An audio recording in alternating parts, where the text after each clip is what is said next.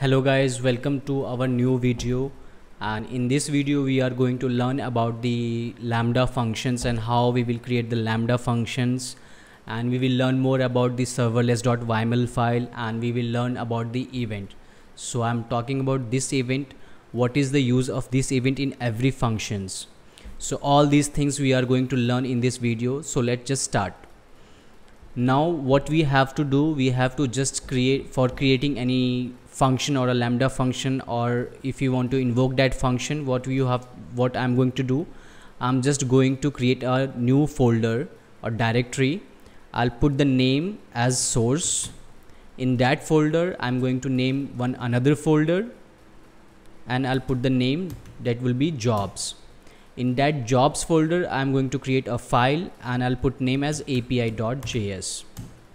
So fine, so we have created one folder. In that folder there is one more folder, that is jobs. In that folder there is a file which is api.js.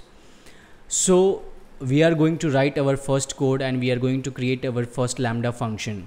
So now what we have to do, if you are going to create any function, so make sure you are exporting that function, because as you know, we have to configure those functions and we have to write about those functions here, and we have to give the path. So how this serverless.yml file will see where this function is? So for that you have to export after creating this function. So for exporting those functions, so what I have to write module.exports. Now you have to put the name, you have to write a name, so you can write any name. So I'm just going to write a name handler, and I'm going to create a async ES6 function, and I'll pass an argument which will be event. Fine. And now I'm going to add arrow, and here we go. So now we have created one function. So now I'm going to send a response to this function. So let's suppose we are just going to create a response variable. In that variable there will be one object, and this object will have the properties of status code.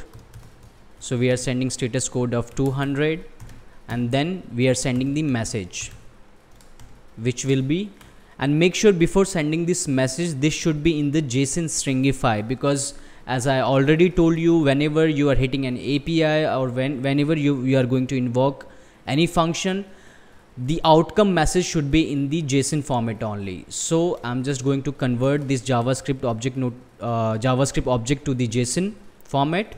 So I'll write JSON.stringify, and I'll write message here. So I'm just going to write hello world. Fine. Now after this object I'm going to throw one more message, and that will be event. So this event will have event, and okay. Now once I have created a response object, I have to return this from the function, which will be return response, right? So whenever I'll invoke this function, this will return this response, and this response has the properties which is object. Okay. So let's just jump to the terminal, and in the terminal what we are going to write for invoking those functions. So before invoking those functions, I already told you, you have to configure in your serverless.yml file, because until you won't configure in serverless.yml file, that function is not going to invoke. So let's jump to the serverless.yml file. In YML file what we have to do, as you know, this is the parent function. In that function we have to write our function name. So I'll just put a new function. I'm just writing the name, and then I have to pass the handler path, which will be src, after that jobs, and after that api.handler. Make sure if you're connecting the file and to the function, so there will be dot between that. You cannot add slash, right? So as we can see here, after giving the path through these folders, these nested folders, we are just giving this src/jobs/api, but this handler is a function, So there will be dot in between this API and handler. After we will save this and we will jump to our terminal. Now what we have to write here, we are going to write the same as we already used to invoke a function, that will be SLS invoke function, which will be new API, sorry, new function. Let's check. Okay, so okay, I haven't add local because I'm invoking it local, so I have to add local, then function and the new function, which is the function name. This function name is this function name. So I'll just put enter here. Okay, I was getting some kind of issue in my computer, that is why I was getting this error. So what we were doing, so we are going to invoke that function. So for invoking that function, so we have to write SLS invoke local function and then function name. So here we go. So now we have the message that is 200 and the message is hello world that we have written in this function. So now we have learned how to create a function or a lambda function in the serverless, right?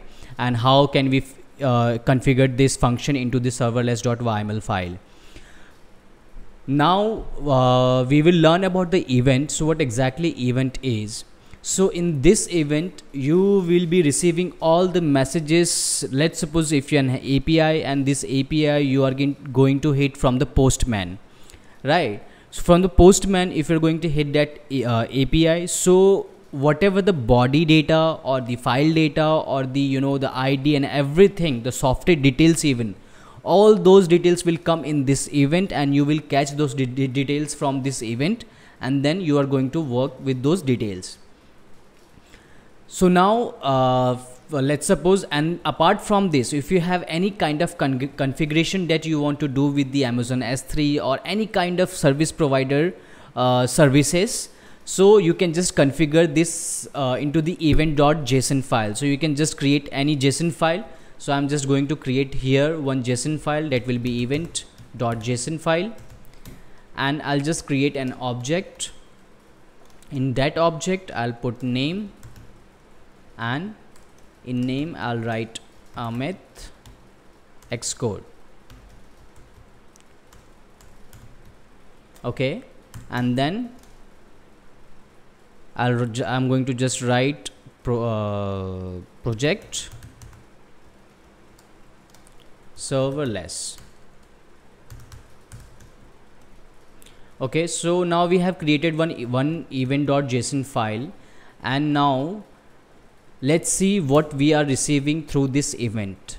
So I'll just create one more variable into the object, one more properties, and we are going to add this event.